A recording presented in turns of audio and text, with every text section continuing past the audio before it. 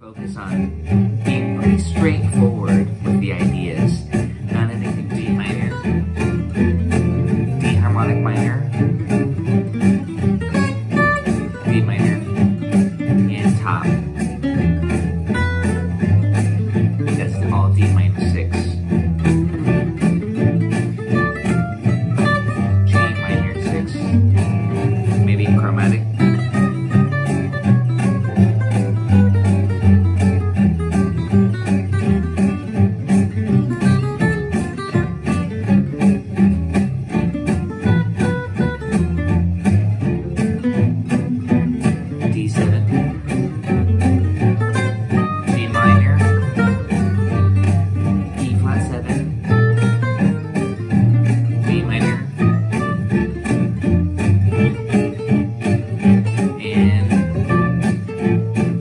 Section.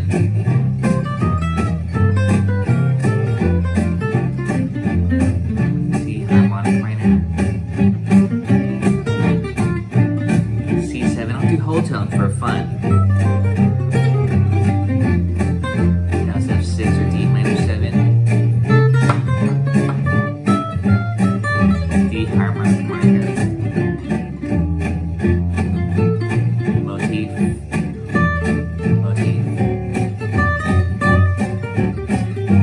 Harmonic minor,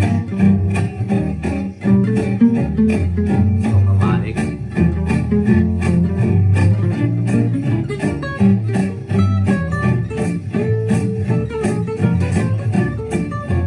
now's the top sequence, long sequence, long sequence.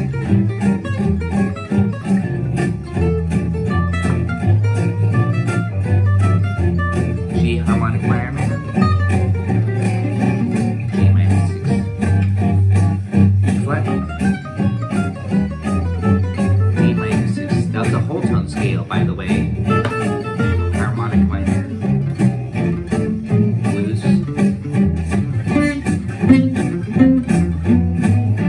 low arpeggios. I'm just goofing around at 9, at 9. Diminished lick. I like this. Take it all the way through.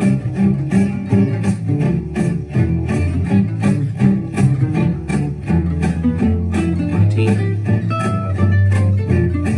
And stock harmonic minor scaling.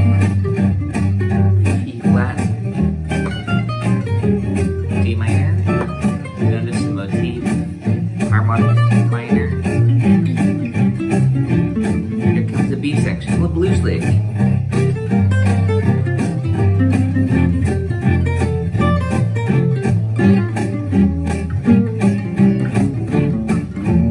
Maybe Dorian. This is helping me get some ideas.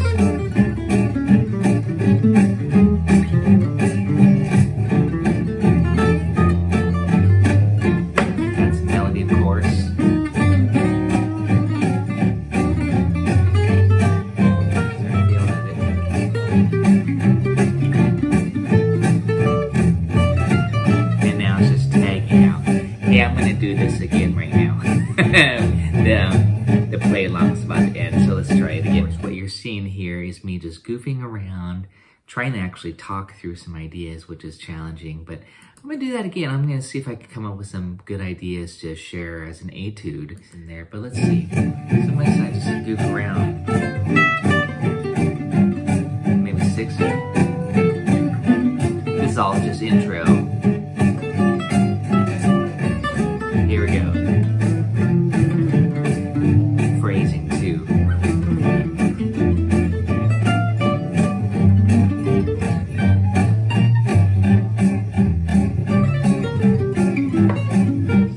Maybe some of this stuff too.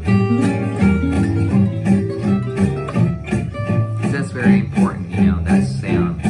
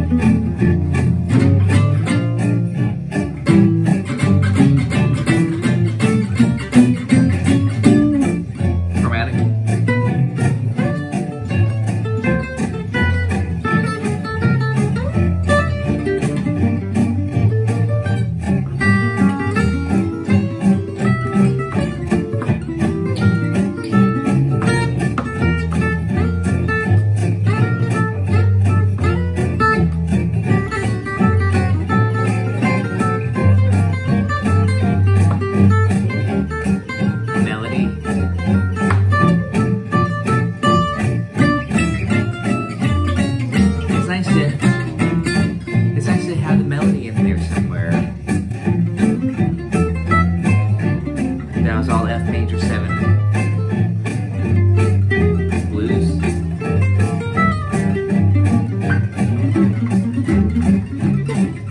Diminish. Pedal thumb.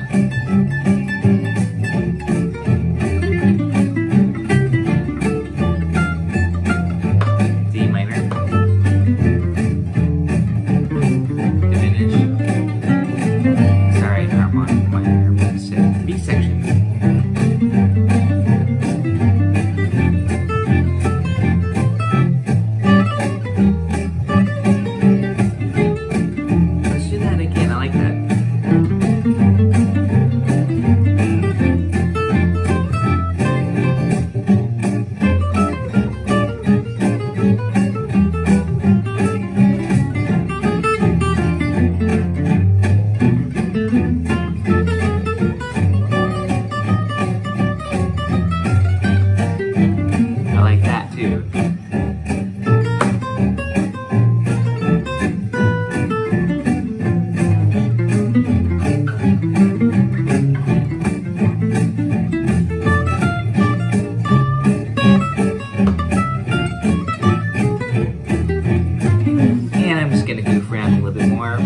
Try to come up with some ideas, put it down on paper.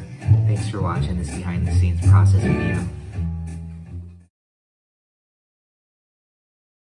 5 in a quick change, which is very important to practice. So it's actually a really beautiful spot to work in.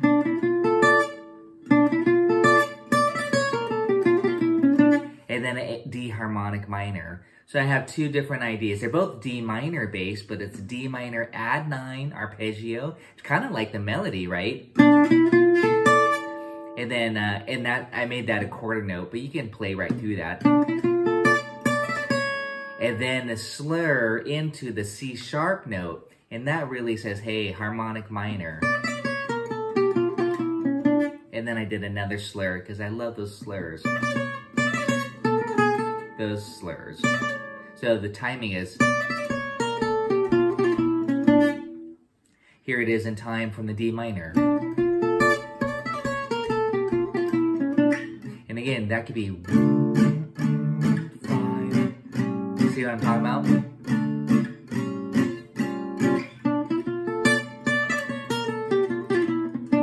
But really the idea is D, in this case, D minor add 9, D harmonic minor. And that kind of, to me, really helps bring out the flavor. In front of it was this monster lick. I don't know. It was fun to write this. Again, I want to practice it myself. It's fun to write it out, though. But that's still A7 there. And this right here is a diminished 7 arpeggio. So I think that's very important. Just to go do-do-do-do-do-do-do-do-do. So again, we have a 5 chord. We've all done this together. Hopefully, we resolve the diminished arpeggio.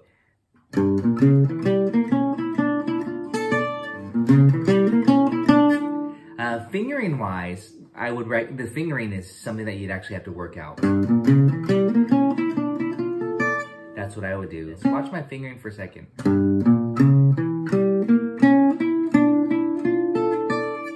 Then I shift. Be this. And notice my shifting. That's what I think I want to point out with fingering. Shift. See that? If I didn't care about what came after it, I would just do this. See? I wouldn't shift because to me the shifting is important if you want to get into new territory fingering wise to play a new idea. In that case, you do have to work out your fingerings. So check it out, I'll continue and I'll do the other shift. See the shift right there? So I shifted so that my first finger is on the 10th fret to get this, because I want to slur with my first and my third finger, or my second. So here's the whole lick. Shift. that could be 2, 3, 4.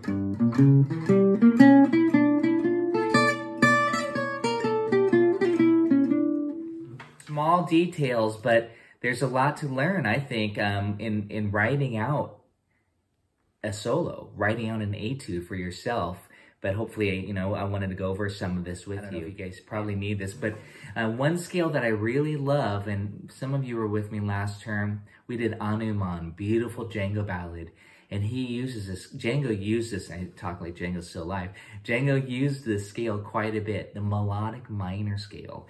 So the harmonic minor scale is often on the 5 chord, or the 2 chord, or the 4 chord, even as a prep chord. But when you actually resolve it on the 1 chord, the melodic minor is kind of, to me, the choice scale. I've heard Django use it so much that it's now kind of in my head.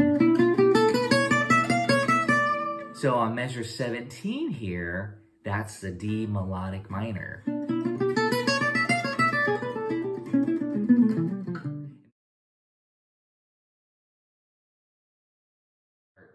But I'm implying the 5 chord of G minor. So I'm actually turning that D minor into D7 just for that one measure. And then G minor.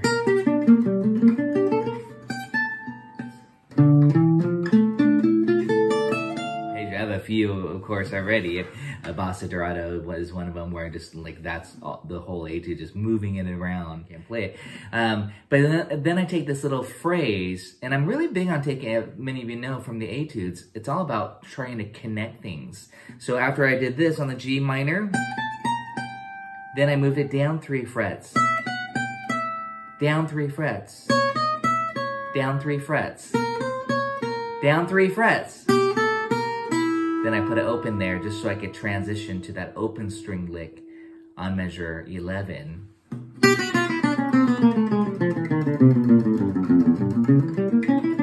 And then to the D, that phrase that we just talked about. But this is classic. This is one of my favorite kind of licks again. I call them quick licks. It's just an exercise, but it sounds cool. And then to connect it into something a little bit more musical, that's part of the diminished scale, the 8-note scale, the octatonic scale, the 8-note half-whole diminished. So it's just a symmetrical pattern. Instead of just doing the arpeggio, you could do a scale fragment of it. You'll hear me do this quite a bit. I love that idea, that scale fragment. So it's not just the dim 7 arpeggio. And yes, you can still move it around every 3 frets. It's symmetrical.